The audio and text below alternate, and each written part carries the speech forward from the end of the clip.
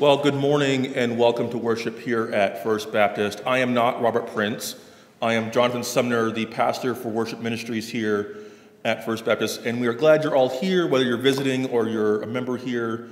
We're glad you're here. If you are a visitor, on the inside flap of your bulletin is a QR code. We invite you to fill that out, and so we can know you're here. Sorry, this is my first time doing this. You'd think I'd have it under control.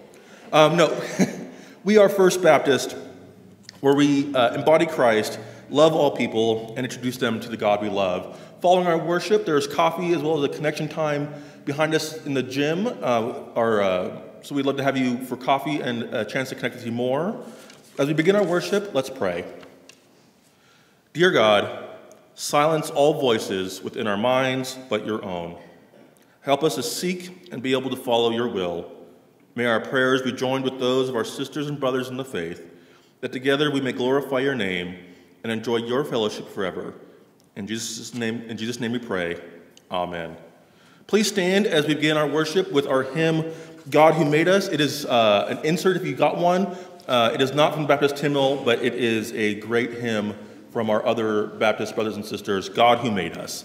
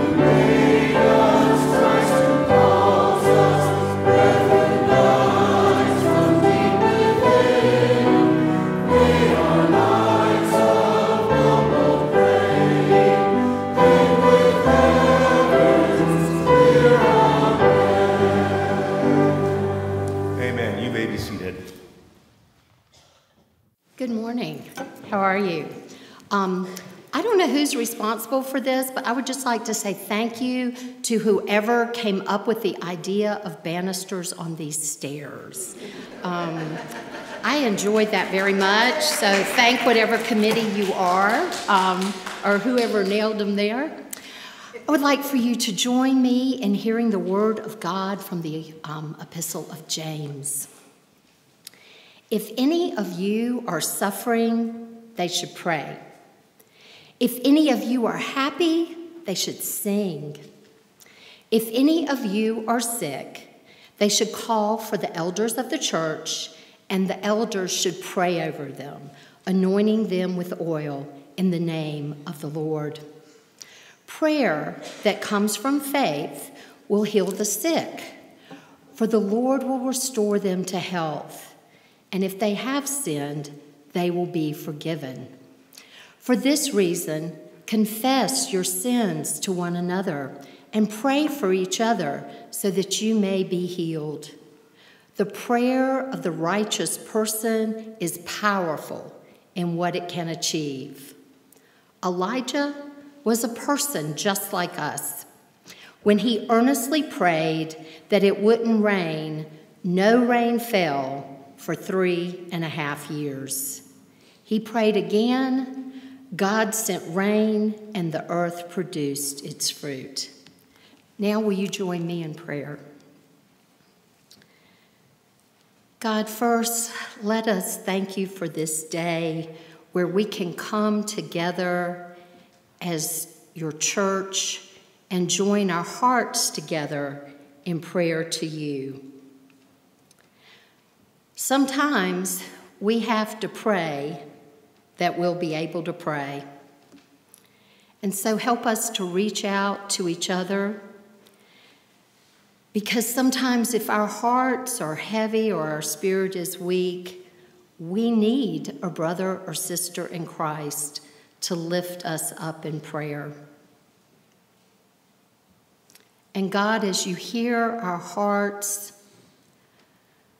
our deepest sorrows and our greatest needs, our happiest thoughts and our deepest joys, we ask above all that you give us faith. Give us faith to believe in you, what you do for us each day, and what you did for us through your Son, Jesus Christ. And it is in his name we pray. Amen.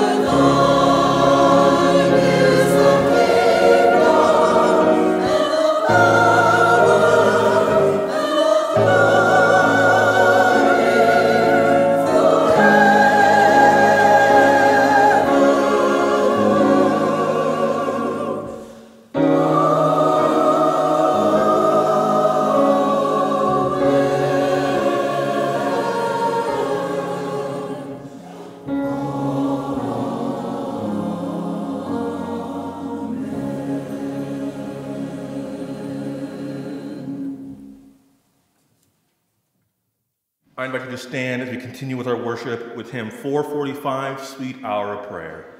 And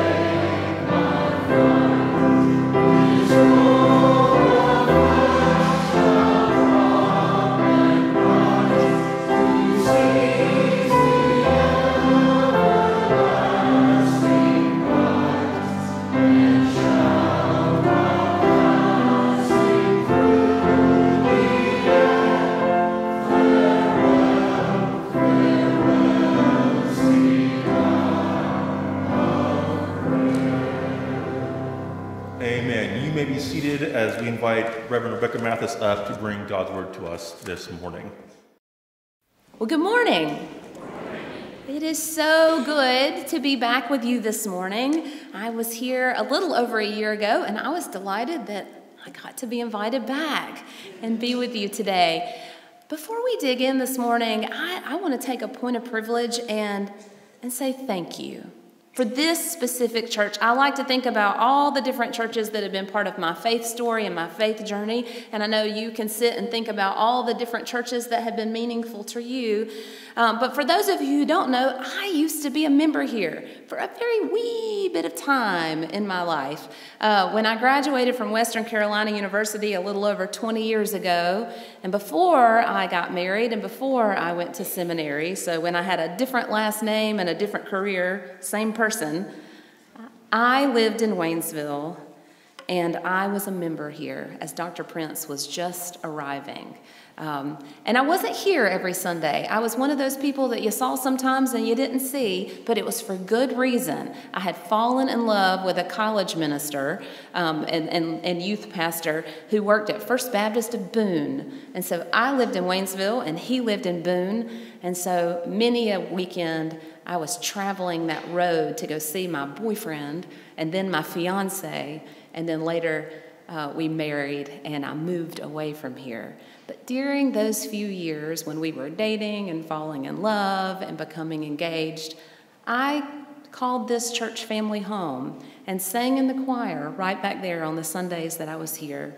And so I'm very grateful for the role that your congregation played in our nurturing our love story. And now we've been going strong 19 and a half years now as a clergy couple. And many of you know my husband is also in the pulpit this morning over at the First Baptist Church of Silva. So I'm very grateful.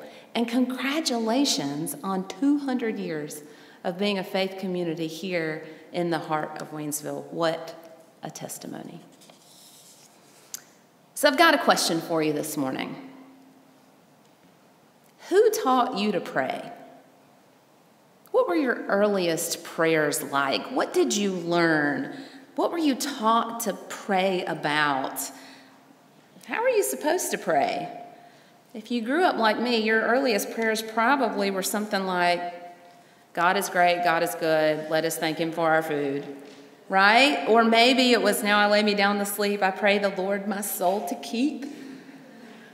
Or maybe your mother taught you or your father taught you at a young age the Lord's Prayer. I know mine was in the front cover of my Bible, and it had like fancy scroll work around it. And the version I learned was about debts and debtors, and then sometimes I was at a different church and they'd say trespasses and trespassers, and then I'd get very confused. And still to this day I listen in to see which is it going to be. I think we're trespasses here probably, right? Okay. You know, but we learn to pray different ways. We pray before meals. We pray before bedtime. We pray at church. Now, I grew up in a Baptist church in the South, and so I was a GA, and I was an Act Teen. And on Wednesday nights, we prayed from the prayer calendar. You know, those missionaries, it was their birthday, and we would pray for missionaries on their birthday every Wednesday night. And even as a kid, I used to feel bad for the missionaries who had birthdays that didn't fall on a Wednesday. I would think about that. I'd go home and I'd think, wow, all those missionaries got prayed for, but what about those Thursday birthdays?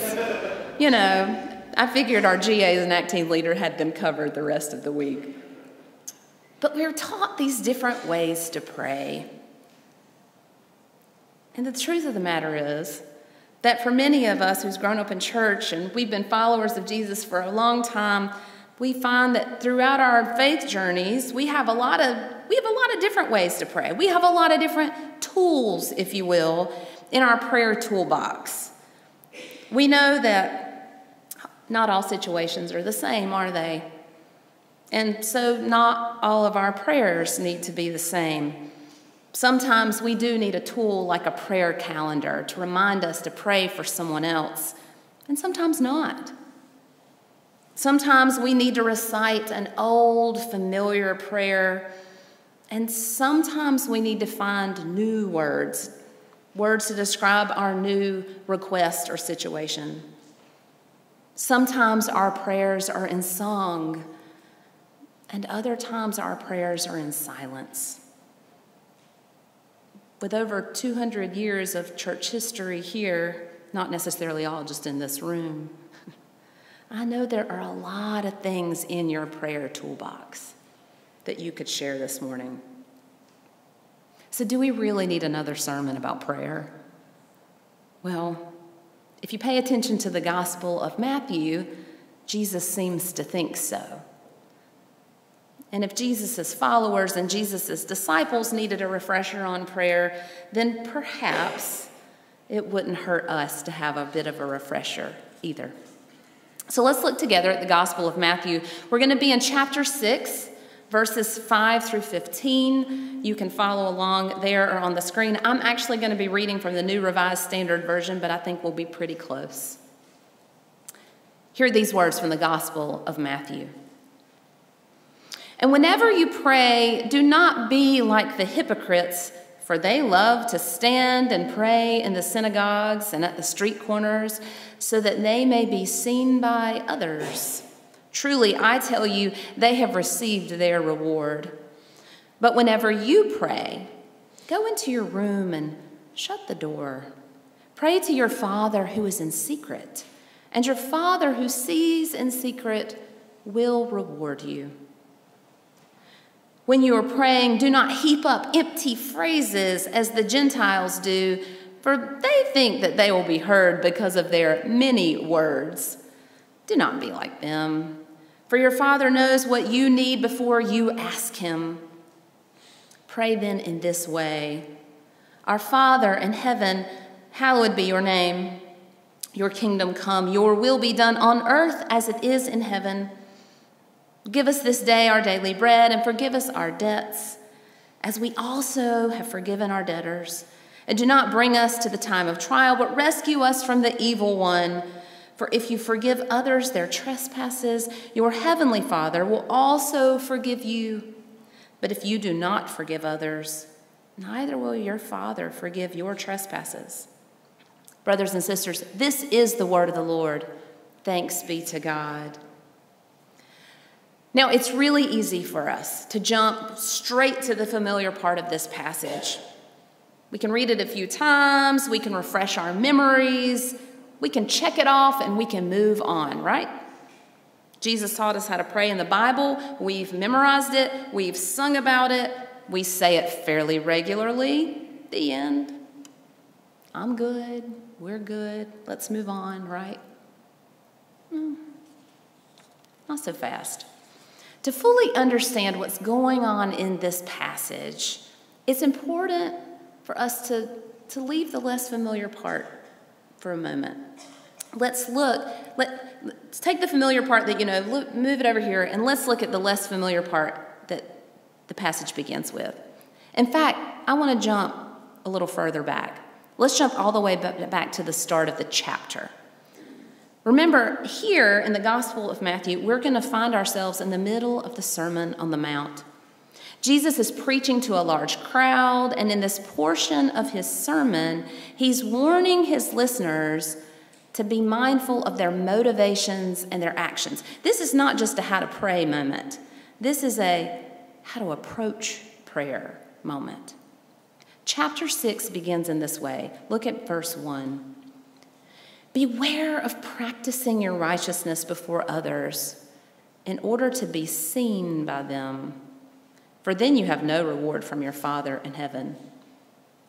He then goes on in verses 2 through 4 to talk about not being showy when you're being generous. He cautions against showiness and drawing attention to yourself when you're giving to the needy. And then he hops back to prayer in verse 5. But look again. Verse 1, beware of practicing your righteousness before others in order to be seen by them. He's saying, what's in your heart when you start praying?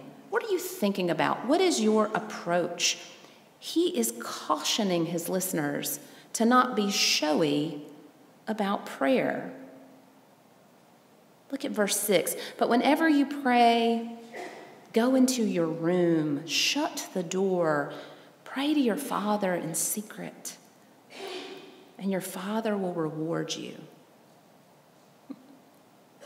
So does this mean we're not supposed to pray together? Are we only supposed to pray alone behind a closed door? No, this is not about individual prayer or corporate prayer. He doesn't actually say you have to go in your room by yourself. We are in a room together, corporately. It's more about how do we approach and come to God before we begin praying. What is our motivation? What is our approach to prayer?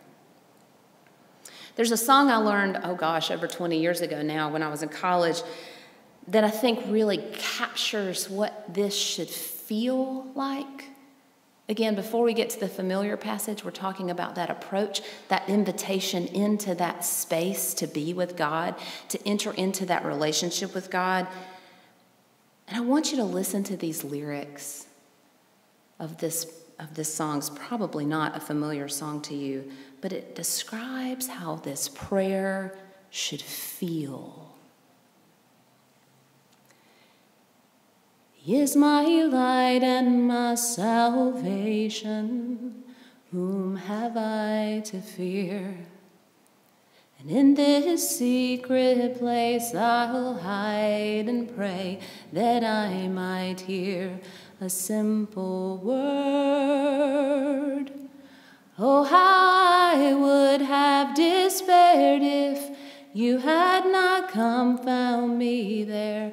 I can lean against your throne and find my peace, find my peace. And when my enemies draw near, I pray that they will find that I'm protected, I'm secure, all tempest he will bind with a mighty word.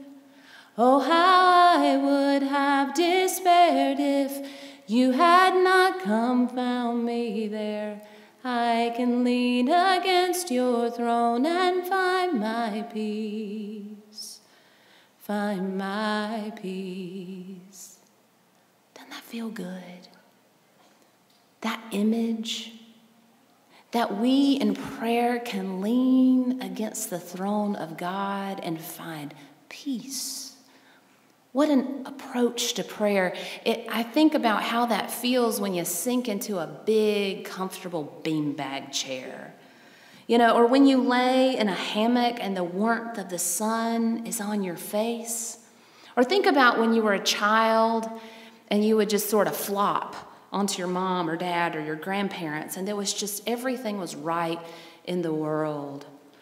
Or think about your own children or grandchildren when they flop on you and it's kind of heavy and they just lay there and you can kind of rub their shoulder. Our daughter actually is sick right now. She's 13. She's home by herself, but she's good. But she's not been feeling well for the past few days, and she doesn't flop on me much anymore because she's 13. But just the other night, her ear was hurting, and she came and crawled and just flaked on top of me, and I could feel the full weight of her. And she lay there, and she just breathed, she was breathing slowly, and I just rubbed her hair. And that's how I think this feeling is supposed to be, this relationship that we have with God, that we don't just rush through words and we don't say a whole lot of words, but we come into this quiet, intimate, holy space of prayer with God, our Father, where we find peace. Jesus tells us to go into our room and to shut the door. Jesus cares about our motives when we approach him. And so he invites us to leave all the false pretenses, to leave the motivations at the door, to trust, to have an authentic relationship with him, and we'll be rewarded for approaching with humility and trust rather than ambition. So Jesus continues after he's invited us into this holy space, this quiet space, this gentle space with God.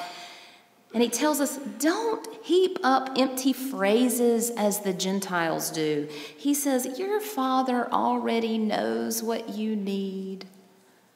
That's a good word, isn't it? God already knows what you need today.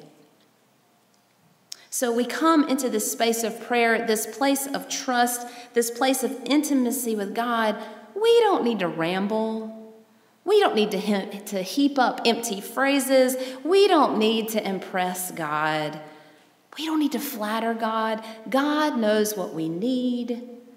He's ready and he's willing to dialogue with us in that space, whether alone or together as a community of faith. So then Christ gives us a model prayer.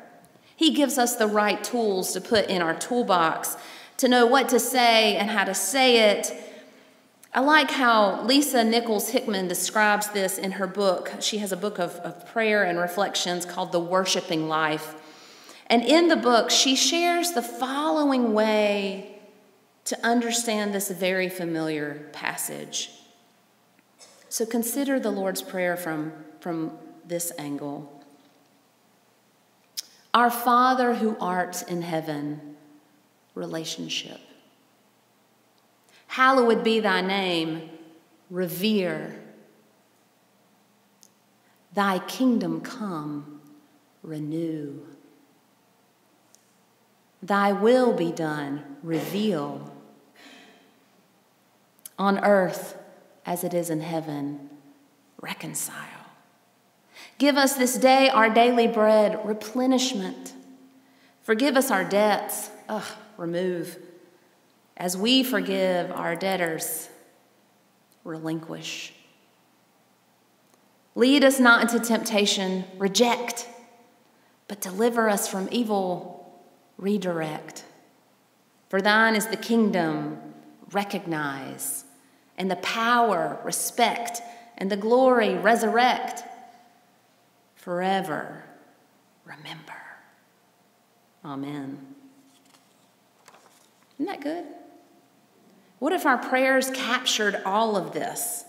Each time we came into that room with God, that they were prayers of relationship and reverence, of renewal, of revealing, reconciliation, replenishment, removing, relinquishing, rejecting, and redirecting, recognizing, respecting, resurrecting, and remembering. Wow, a lot can happen in a short prayer. Even within the shortest of prayers, God moves and is at work. But let's be honest, y'all. There are many times in our lives where it is hard to pray. We can't find the right words. Our familiar words in our prayers start to feel hollow. Y'all, sometimes we just don't want to pray. I know you're not supposed to say that in church, but it's true. Right? Sometimes it's hard and we don't know what to say and we don't know what to do. In this same book, Lisa Nichols Hickman, she shares an insight about the Lord's Prayer. She shares a story about how when she was a hospital chaplain, she was in a room with a patient and the patient asked her to recite the Lord's Prayer and she started and she forgot the words. Has that ever happened to you? You start and then, or you get in a loop. You can't remember if you prayed for the daily bread or not. You can't remember if you prayed to forgive your debtors or debts. And our children, when we taught them the Lord's Prayer as kids, they would do that. Sometimes they would loop over and over. They'd pray for daily bread like 3 times because they'd get lost in the prayer. It happens to all of us. And sometimes we can't remember the words, and sometimes we don't have the right words. And we really don't know what to pray for. And so we get stuck. So I'm going to share an aha moment with you that I've had over the past few months regarding prayer. And maybe, hopefully, it will resonate with you as well. Some months ago, my husband and I were talking about something. It doesn't really matter. I can't remember exactly what we were grappling with at the moment, but we are always pondering life and trying to figure things out, and we were stuck on a topic. And my husband said, well, I guess we just need to keep praying. And I said, yeah, but I don't know what to pray for. was like, I don't even know what to say. And he said, yeah, I don't either. I said, wow, we're a pair, a clergy couple, and we're not sure what to pray for. Have you ever had a moment like that? You just weren't sure. You know, sometimes you say, God, I really want this to happen, or God, oh, I really don't want that to happen.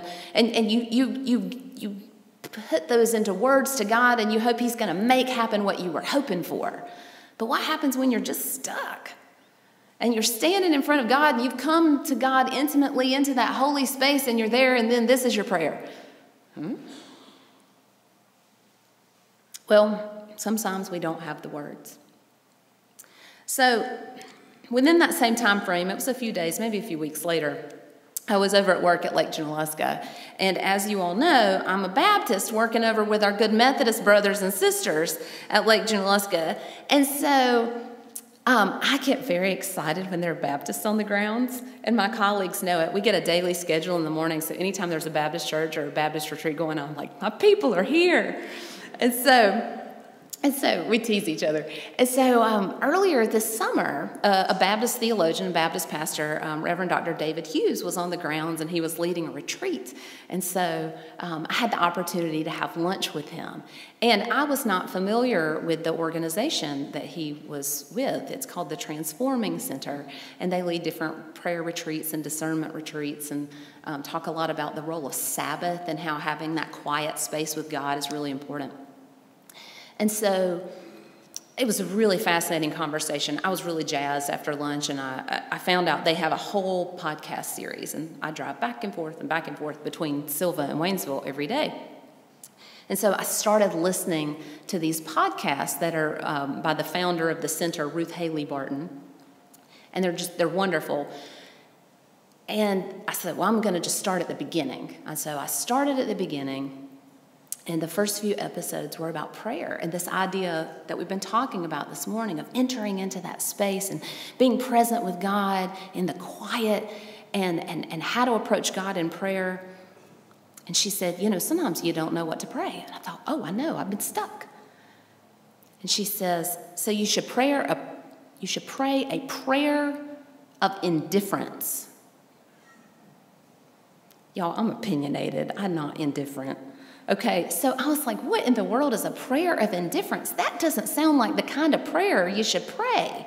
It sounds like you're praying like you don't care, or you're apathetic, a prayer of apathy.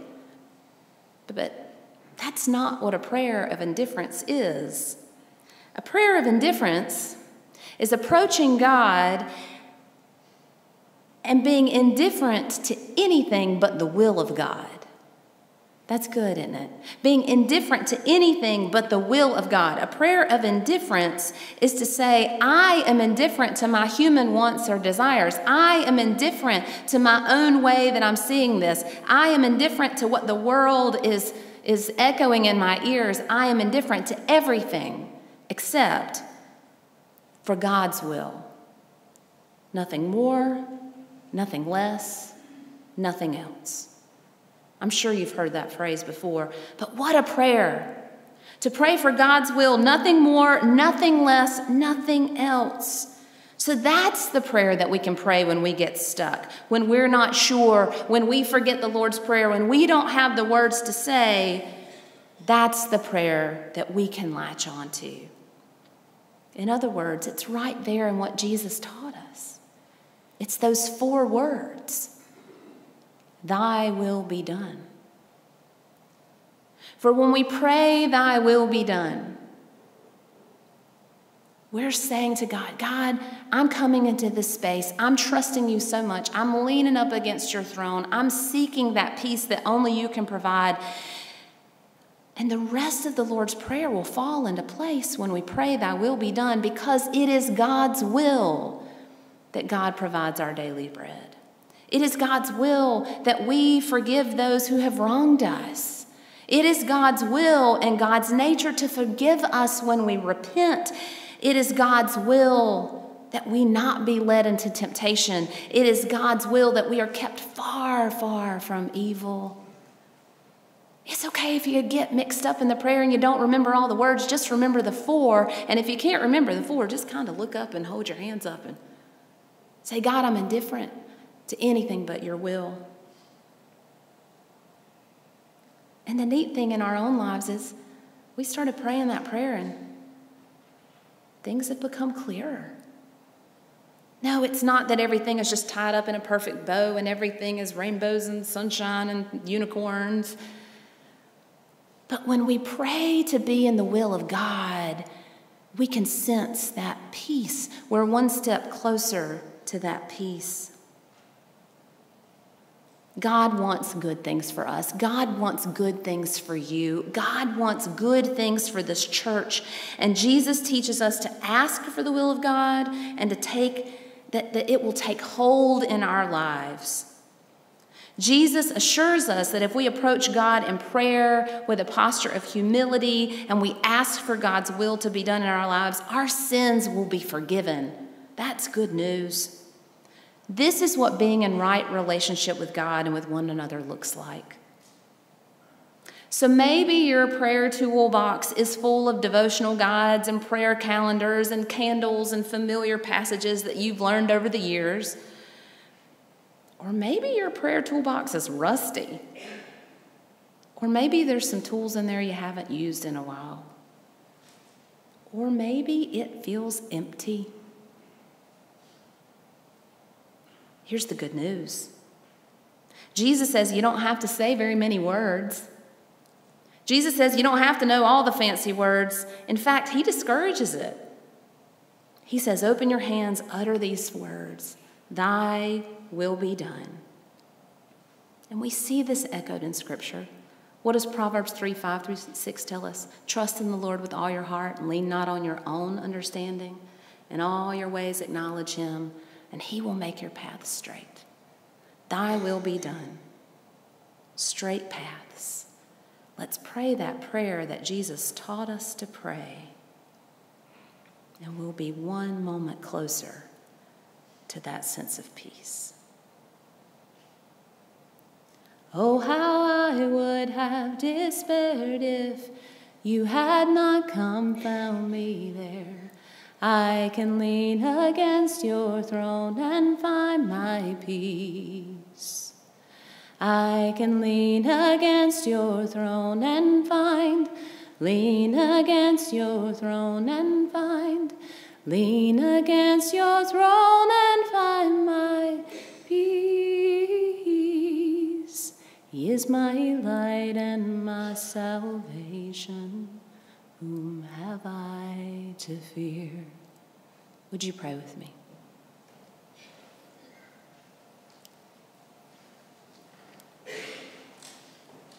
Gracious God, we as a community of faith, of believers here in the heart of Waynesville, we've gathered this morning.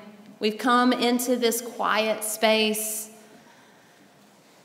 with the echoes of the world outside and the gentle rain. God, we've come into this, approaching your throne, seeking your peace. And we come with a whole host of prayers, of worries and of anxieties, of joys and celebrations. Some of us know exactly what we want to pray for, and others of us don't have the words. And God, you tell us in this passage, that's okay. And you give us words when we don't have any. And so, God, as we leave this place this morning and go out into our daily lives, remind us that you're calling to each of us to be in right relationship with you. And remind us that we have this beautiful tool, a way to approach you, even when we're not sure of the words. Give us open hands and open hearts to hear you moving, working in our lives, as we now collectively pray the prayer that you did teach us to pray, God. Our Father, who art in heaven, hallowed be thy name. Thy kingdom come, thy will be done, on earth as it is in heaven.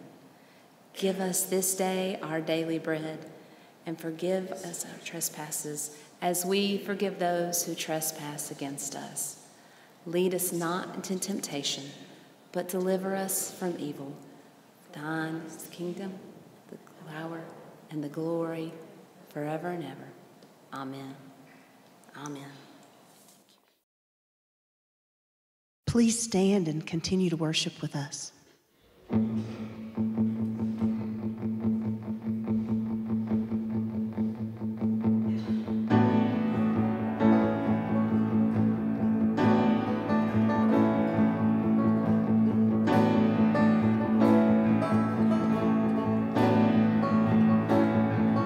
Father, let your kingdom come. Father, let your will be done on earth as in heaven, right here in my heart. Father, let your kingdom come. Father, let your will be done on earth as in heaven, right here in my heart. Give us this day our daily bread. Forgive us as we forgive the ones who sin against us. Forgive them and lead us not into temptation, but deliver us from the evil one. Let your kingdom come. Father, let your kingdom come.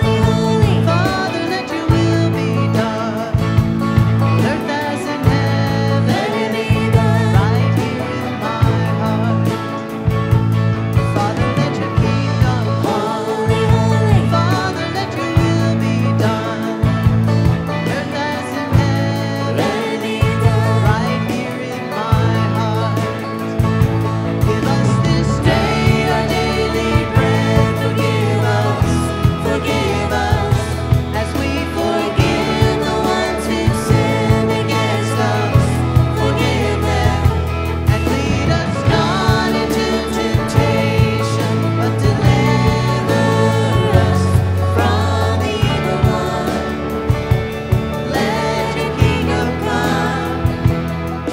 It's yours, all yours, all yours, all yours.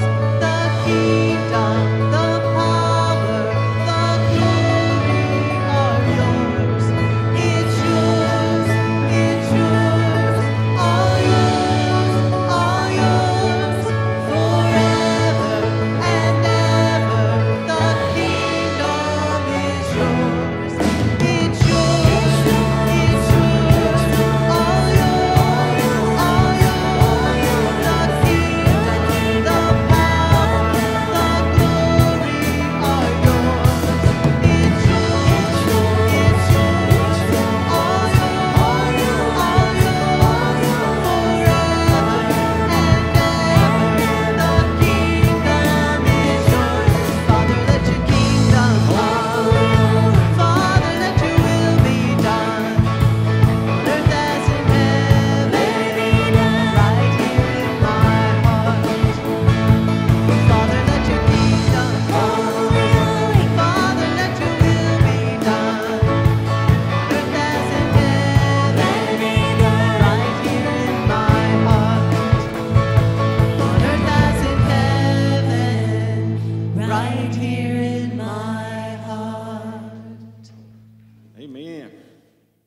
I find sometimes when just overwhelmed, confused, hurting, and you just don't know what to pray, like she was saying, that it helps to remember who God is.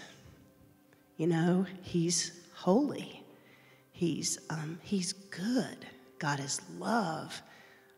And God is on His throne forever and ever. Amen.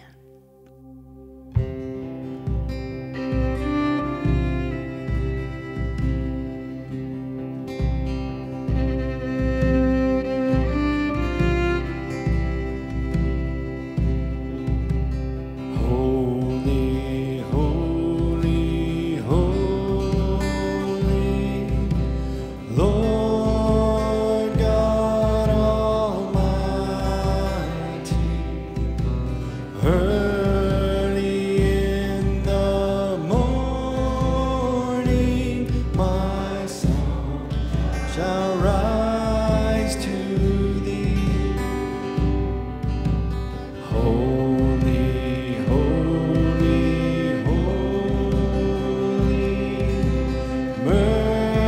merciful and mighty, God in three persons,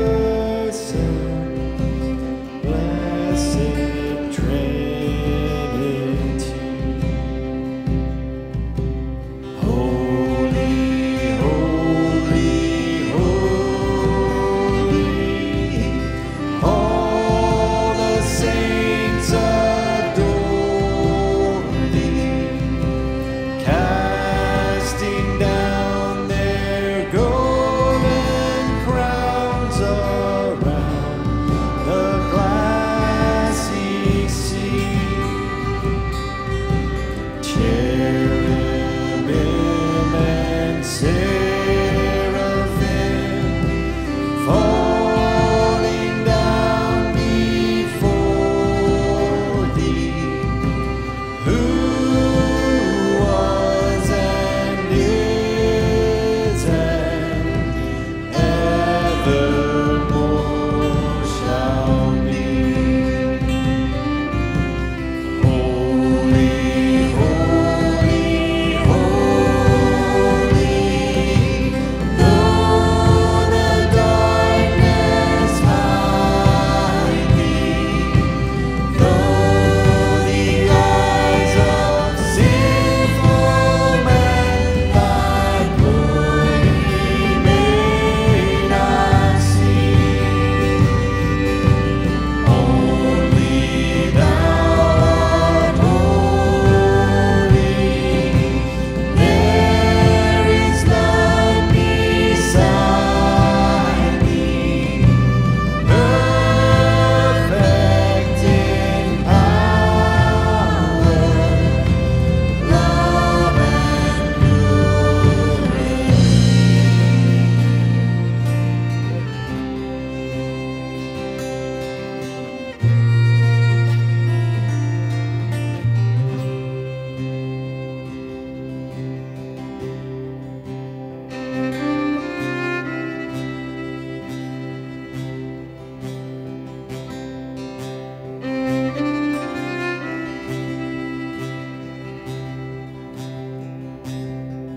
I bow before thee, King of glory, holy are you, Lord, none beside thee, perfect in power, my God forever. You were and are and you will be. I bow before thee,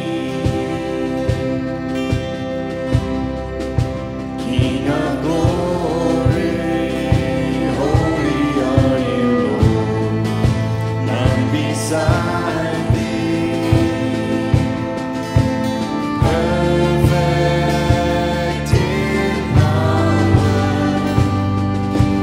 my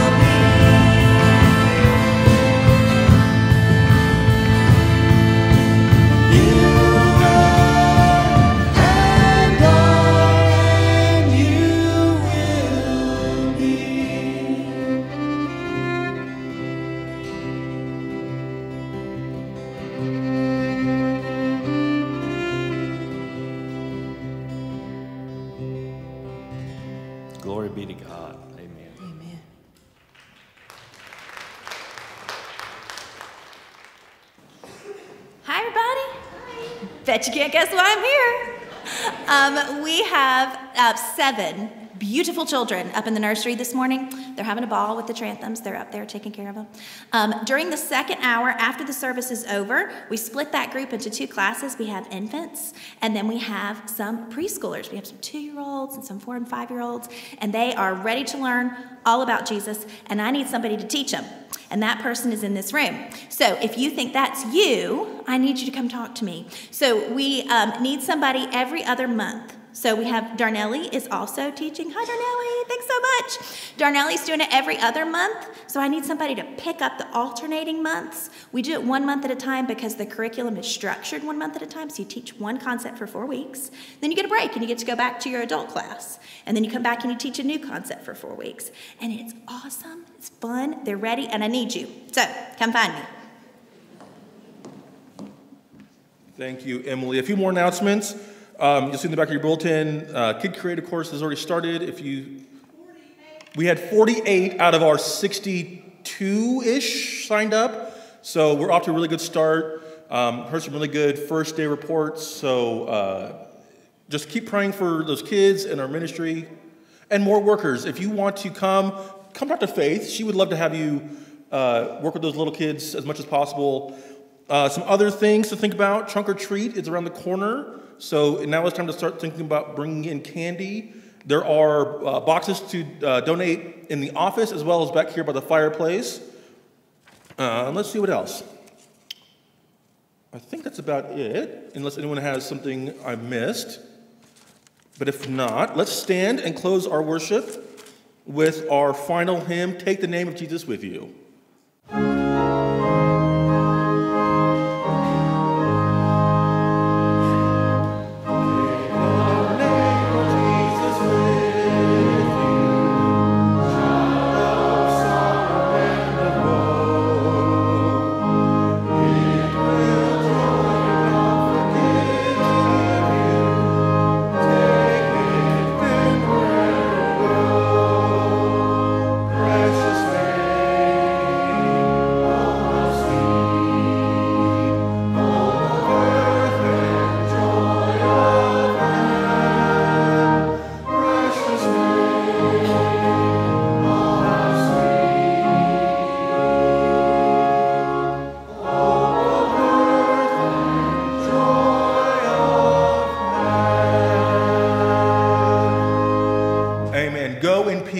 Serve all.